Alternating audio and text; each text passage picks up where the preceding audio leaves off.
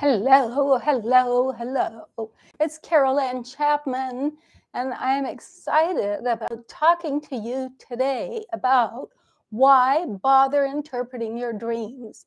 Because the reality is, and I've interpreted many dreams on this channel and for people in private sessions, the reality is it can be a bother to interpret a dream, but in my humble opinion, it's really worthwhile to bother interpreting your dreams because you can get some really valuable information from your dreams. And today I'm going to talk to you about a dream that actually ended up helping to save the lives of thousands of children that were born with a congenital heart defect called blue baby syndrome. These are babies that were born with this heart defect, and it made their skin blue. So they weren't like necessarily totally blue, but maybe around the eyes, the ends of their fingers. So I'm going to tell you about the story of how this dream was so important in saving these children's lives today. And then afterwards, if you have any questions, I'll take a look in the chat and see if there are questions. Now, I'm not going to interpret anyone's dream today, but if you have a question that would be general for other people to understand, then I would be glad to answer it. So let's begin. Now, have you ever heard of Vivien Thomas? I hadn't either. And in fact, I would have never even known about Vivien Thomas, except for it was the movie shown on an airplane. Now, Vivien Thomas, by the way, is the guy who had this dream. And it was in the old days when you didn't have, now you've got this little screen in front of you, which is on the back of the chair in front of you. And that's where the movies are, and you can choose which movie you want, or maybe a television program or a series, podcast, whatever. But in the olden days, when you got on a plane, the videos, the movies were not right there in front of you. They were overhead in the aisle. And after the plane was in the air, these TV screens would fold down, and that's where the movie would be. And the only choice you had in those days was yes or no. Yes, I'll watch the video, I'll watch the movie, or no, I won't. Now, if you wanted to watch the movie, you had to pay $2 to buy these earphones, and they're very uncomfortable. They would clip over your ear like this. And because in those days I was doing a lot of traveling, speaking in various places, I was doing a lot of flying, and I bought my earphones. It was before earbuds. And I would just keep them in my purse with me, and then whatever movie was on, I was going to watch it. Now, this was a movie that I normally would never have watched because it was called Something the Lord Made. And it sounded like an overly religious kind of movie, but it wasn't at all. It was that this operation that saved the children with the heart defect, it was actually the first operation ever performed on the heart. Until now, the heart was considered off limits. No surgeons ever did any kind of operation involving the heart because, the heart is beating, and a person could die really easily because you need to have the heart keep beating. Anyway, that's, I assume, why they never touched the heart before. But in any case, this research was headed by this Dr. Alfred Blaylock. And I'm just going to check my notes here to make sure that I'm getting everything that I want to say. So like I said, I'm going to tell you about this dream that was definitely worth interpreting. And It was Vivien Thomas's dream. Now, the thing is, I'd never heard of Vivien Thomas, like I said, and Vivien Thomas was actually one of these unsung heroes, and not just because of his dream. He has an amazing story. He is a role model to me because he had so many hardships to overcome, which he did in a very calm, caring way. And I got to let you in on a secret about myself. This is a true confession. I like to feel sorry for myself. And one of the things I felt sorry for about myself was that I'm the first child born in our family, and I'm a girl. And in our culture, a mother gets esteem if her first child is a boy. So the moment I was born, and it was before ultrasound, I was a disappointment. And I felt sorry for myself about that and have spent time talking about it with people and all the rest of it. And my mother made it really clear that basically she didn't achieve esteem until my brother was born. And the unfortunate thing is my mother was a first child as well. So this was disgrace to my grandmother, disgrace to my mother. And I, fortunately, my first child was a boy. And so I redeemed the whole family, the whole mothers there that had failed before me. And I'm telling you this story because Vivien Thomas, I don't know if you noticed, but Vivien is a girl's name. Some boys are named Vivien, but most of the time Vivien's a girl's name. And when people would say to Vivien Thomas, that's a girl's name, he would say, well, my mother wanted a girl, but she got me and she liked the name. So she gave me the name Vivien. And you know what? He did not spend his life feeling sorry for himself because he had a girl's name and because his mother had wanted a girl. So right there, he becomes a hero to me and a role model, someone that I want to be like him. Now, that's just the beginning of the problems he had. He was born in 1910, and that means that in 1929, he was 19 years old and ready to go to college. Now, he came from a family of carpenters. His dad was a very skilled carpenter, and he and his brothers were trained in the carpentry field. I'm just going to check my... Oh, okay. I just wanted to see if someone was having trouble getting in on the call, and she is. Anyway, so he was trained to be a carpenter, and he was a very good carpenter because he was trained by his dad, who was a very good carpenter. However, he wanted to be a doctor, and he had to have a very good dad because the dad was okay with him being a doctor. And in fact, Vivien worked as a carpenter after school and in his summer holidays, once he was old enough to do that kind of work, and he saved all his money to become a doctor. However, in 1929, when he was ready to go to medical school, that is the date of the stock market crash and the beginning of the Great Depression. And all the money that Vivien Thomas had saved in the bank was gone. The bank failed, and all the money, there was no money. It was gone. Now, here's a really good reason to feel sorry for himself. Did he? Well, I read about him in a book called Partners of the Heart. And in that book, he said that day he was so angry that he couldn't even go to work. And he spent the whole day walking his anger off. I mean, there was nothing he could do basically his future, his hopes, his dreams were gone.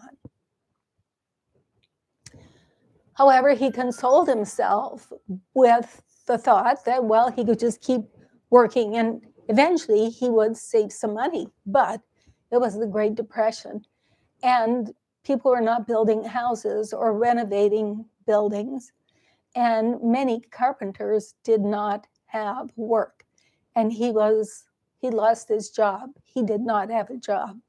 So now, not only had he lost all his money, but he couldn't earn any more money. And he was grateful to get any job that he could get. Somebody told him about a job that was available at Vanderbilt Research Hospital. And it was working for this doctor, Dr. Albert Blaylock. And Blaylock was evidently a pretty high-strung person and very hard to satisfy. But Vivien Thomas had enough sense to realize that a job was a job, and also it was in a hospital. So maybe he couldn't be a doctor, but maybe he could work in a hospital.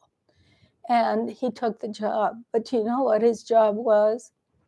In those days, they did research on dogs. They did their research surgeries on dogs. And those of you who are animal rights activists, I don't want you to get your backs all up about this. Back in the 1920s and 1930s, there was no neutering and spaying. And dogs were running wild in the streets, and hundreds of thousands of them, and they were hungry and scrawny, and the SPCA was picking them up and euthanizing them, putting them to sleep. I mean, putting them to sleep sounds so sweet, but it meant just killing them. So in a way, the dogs that were used for research had it better than the other dogs. And part of Vivien Thomas's duties in his job was cleaning their cages and taking care of the dogs. That means dog poop, lots of dog poop. And as far as I can tell from watching that movie, also there's a PBS documentary called Partners of the Heart on YouTube. And I've put the links to both the movies down below in the description. As far as I can tell, Vivien did not feel sorry for himself for those reasons either. And I just have the utmost respect for him. Now, okay, the other thing now is, and you know, I mean, I'm sure he felt bad that he couldn't be a doctor. And you know, as far as I can tell, he did not make his life meaning in complaining that he couldn't be a doctor. You know, I knew a woman, I met her when she was in her 70s, and she had wanted to be a doctor, but almost the first thing she told me about herself when I met her was that she wanted to be a doctor, and she sort of implied that she would have been the best doctor on earth, but she couldn't be a doctor because she had children. And she told me this in front of her child. And you know, people start college in their late teens and 20s.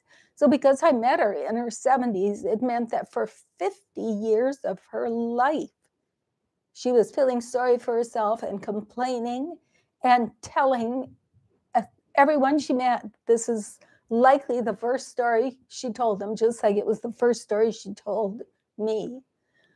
Whoa.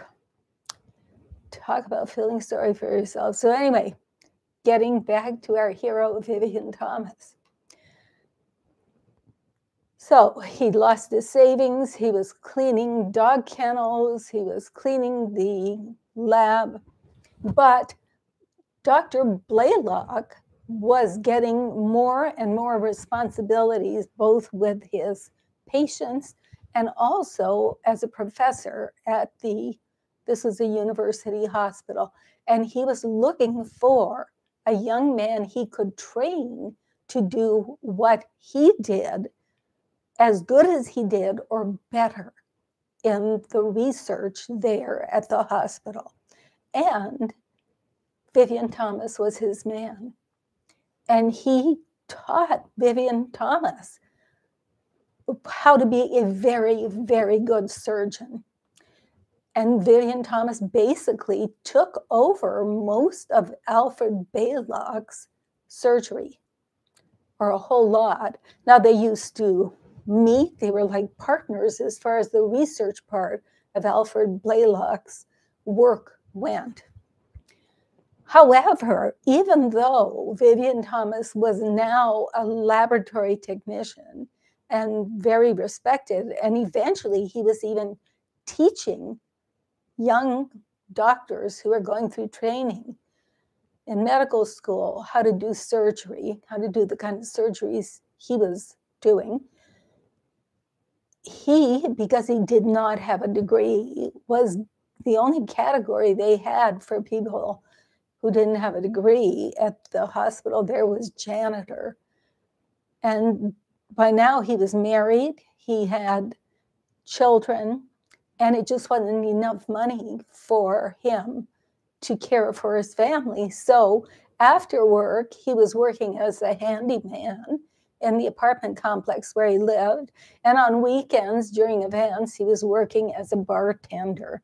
He must have been exhausted.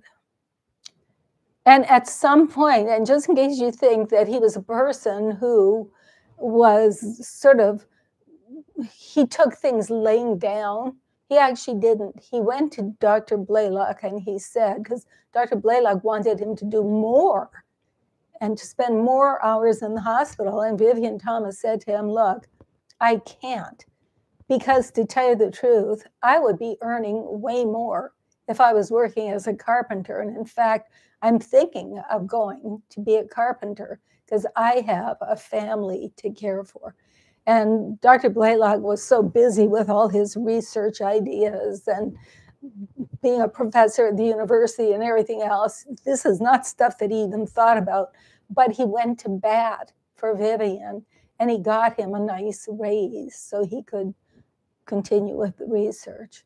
Now I'm coming to the last reason Vivien could have felt extremely sorry for himself, and it was, here is the book, Partners of the Heart. Can you see that? I'm trying to hold it so it doesn't.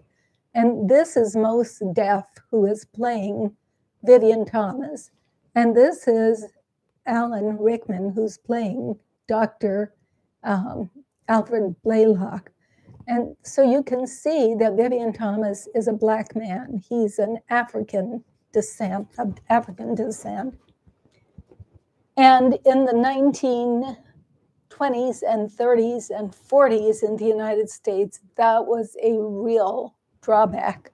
And it was so bad that eventually they were doing their research at Johns Hopkins University, which is a very prestigious university, research university hospital, research hospital. But their policy was that because he was African, he couldn't go in the front door. Even if he was walking in with his colleague, Dr. Blalock, even if Dr. Blalock said, he works for me, he is my colleague, I need him, the rules were that because he was Black, he could not come in that front door.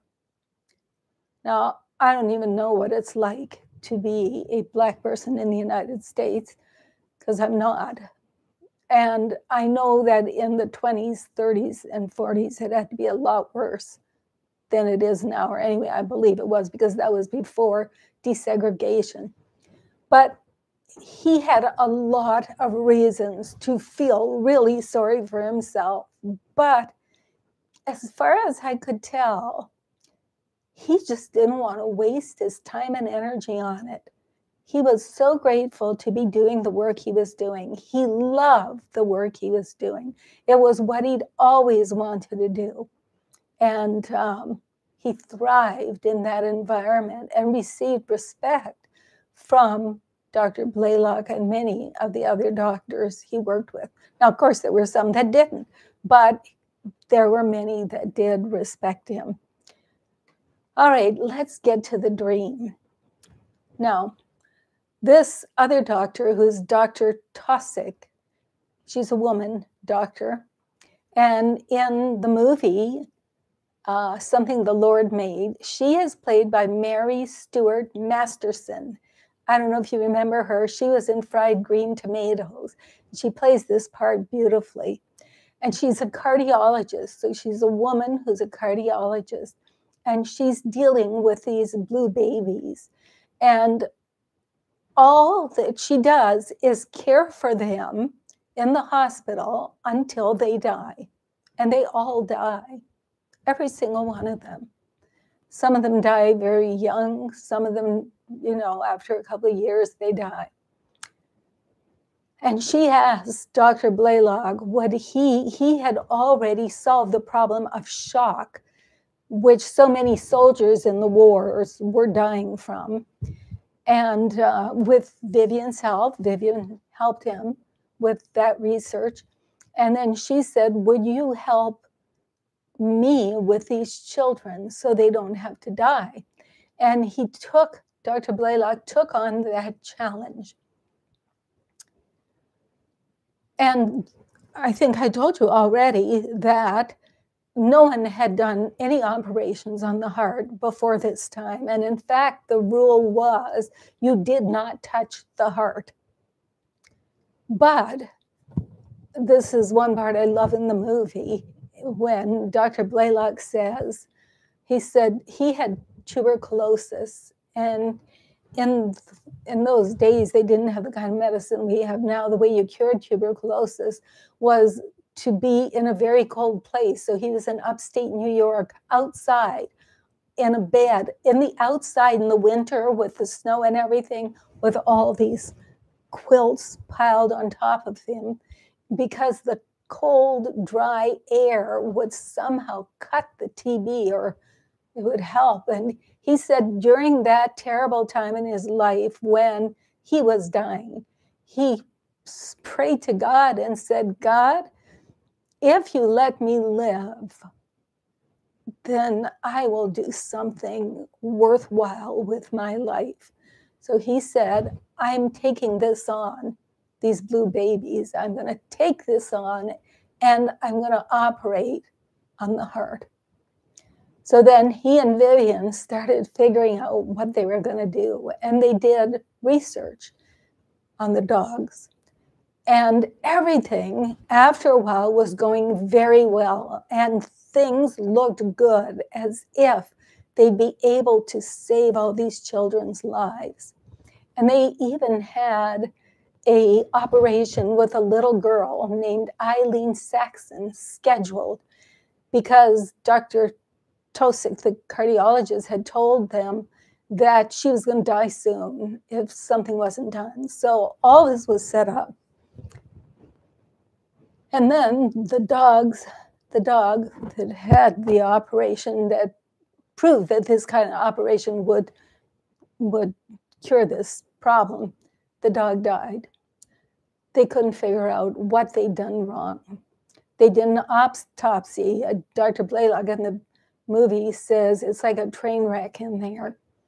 And they just didn't know what it was. And this is when Vivien had the dream. And in the dream, he saw Eileen Saxon as a grown-up woman. And down below in the description, I have not only the link to the movie, but I also have a timestamp telling you just where that dream is. It's done beautifully in the movie. And in the dream, she's a grown-up, but she has the voice of a baby, and she is knitting in the dream, and then she keels over dead. And in the dream, Vivien knows that her heart is only the size of a baby heart. Her heart, even though she's an adult, her heart has not grown to the size of an adult. And our heart is about the size of our fist. So my heart is going to be about this big. but a baby's baby's going to have a heart only about that size. So, I mean, in the dream, this grown woman had a baby's heart. And he told the dream to Dr. Blaylock. He said, I don't know what this is about, but I got to tell you my dream. And this is an important thing to remember when you're interpreting dreams. You need to get the dream out of your subconscious mind and into your waking world. You can do it by writing the dream down. You can do it by talking to someone about the dream. And that's what Vivien did. And talking about the dream between the both of them, all of a sudden they had this, I know what it means. I know what's going on. And in my 3-step creative dream interpretation checklist, that's what I talk about. You don't necessarily have to know what every symbol means in a dream. What you want is that aha, when you get what it's about. And if I was interpreting their dream, one of the clues would be that Eileen Saxon was knitting, which means she was making stitches. And what they realized was that the stitches they used to suture, to stitch up the blood vessels had not grown as the dog had grown. They'd done the operation on the dog when he was 10 pounds, and he died when he was 20 pounds. So they realized that the stitches hadn't grown with the dog. And right away, and I got to look at this because I'm not a doctor and I don't really know what it means, but right away, Dr. Blaylock says, I know how to solve this. Continuous on the back wall and interrupted on the front wall. And that's what he did, and it worked. Now, I'm just going to go on a little bit about the story because those of us who saw, remember I told you on the plane, you either saw the movie or you didn't see the movie. When the plane landed, the movie had ended, and you could tell who had seen the movie because as we were waiting in the aisle for the door to open, you could see various people who had tears rolling down their faces and were crying. Some were sobbing. I had a lot of wetness on my face. And we knew right away that this was a person who'd seen the movie because it was a heart-rending movie. It just touched you so deeply. And we would wave to each other and, smile and everything. Well, this is one of the places where you start to cry. And it is when they're doing the operation, the first ever operation on the heart. It was a bypass. And Dr. Blaylock realized he really needed Vivien's help. And even though Vivien wasn't a doctor, and even though the hospital administration was totally against it all, he got Vivien into the operating theater with him, got him suited up, had him stand on a stool by his right shoulder, and had Vivien talk him through the operation because Vivien knew how to do that operation way better than Dr. Blaylock did.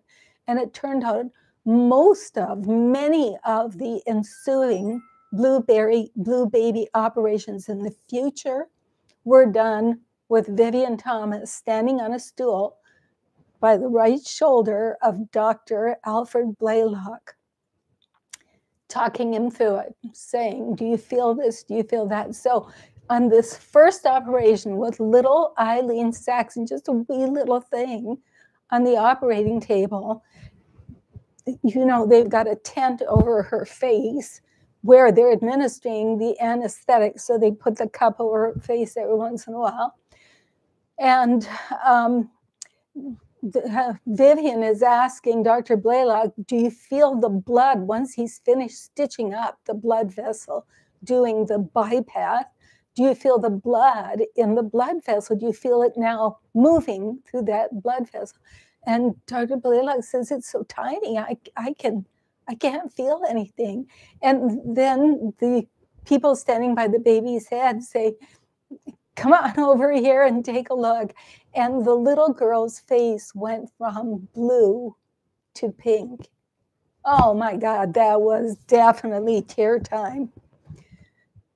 So, you know, like I said, Vivien Thomas is a hero of mine. There's more details, more problems that he had. And I'm not going to go into them because what's important is the dream he had. And also what's important is that in the end, he couldn't get an MD, but he was given an honorary Doctor of Law at Johns Hopkins University. And he became the head of the laboratory and actually trained doctors in surgery.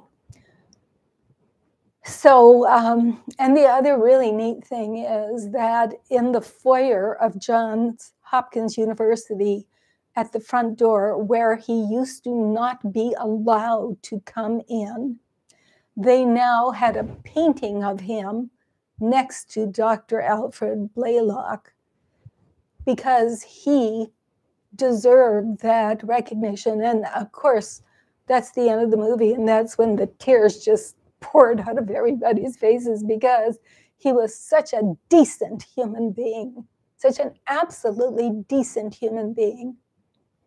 And it really meant a lot to me, really meant a lot to me. And I hope you can see from what I'm telling you how very, very important interpreting dreams can be, how very worthwhile it can be. Now, you're not going to have a dream about operating on blue babies and saving their lives unless that's the work you do. You're going to have dreams about your life. Now, the dream and most dreams are just sort of rehashing what was going on the day before.